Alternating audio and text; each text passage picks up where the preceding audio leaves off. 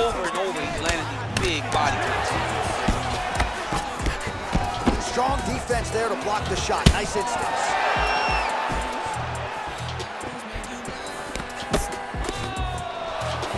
Oh, man, look at that. Picture perfect. Got to the leg, got to his position, got another beautiful takedown. We have now hit the fight. He's going to attack a triangle choke here.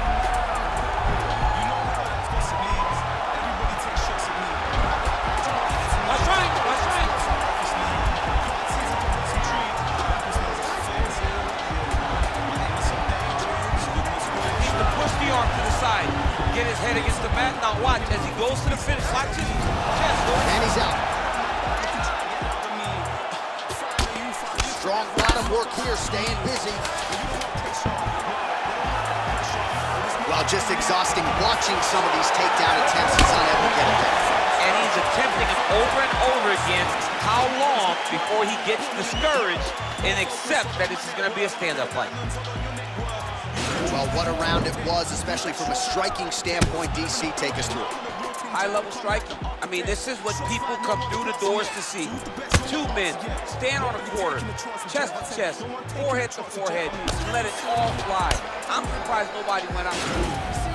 Round two is upon us. Your thoughts on round one, champ? Round one was a very close round. Both guys had their moments, but nobody has really went out ahead in the race as we go into the second round.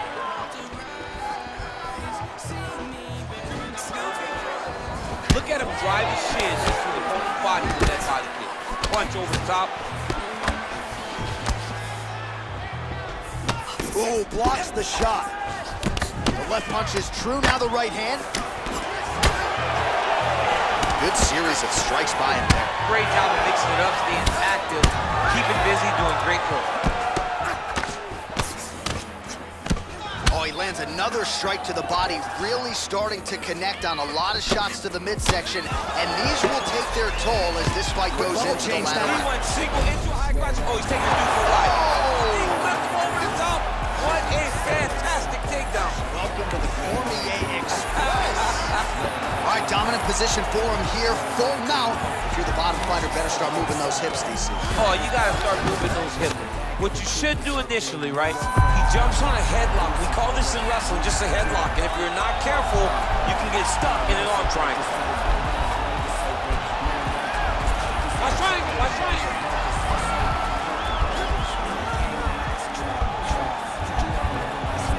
There he is. He's moving to the finishing position. Now watch, he goes parallel, right? Now he's okay. Now he can escape. All right, well, both fighters pretty comfortable on the ground, DC, but you got to be very careful hanging out here for too long if you're his opponent. Oh, and he escapes up to his feet. Very nice. And he continues to work the body here. Take him down. There you go. Oh, slams him down with conviction, man. All right, bottom fighter here, maybe looking to hip escape, DC.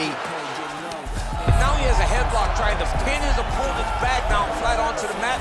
Look for him to transition to an arm triangle to try to chase the finish. Watch triangle, watch triangle.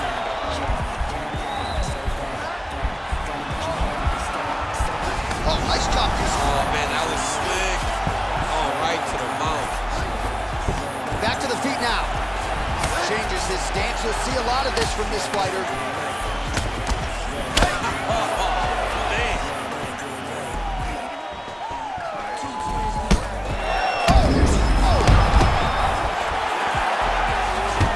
Entry here. Nice single leg entry. Rotates the head outside to a watch.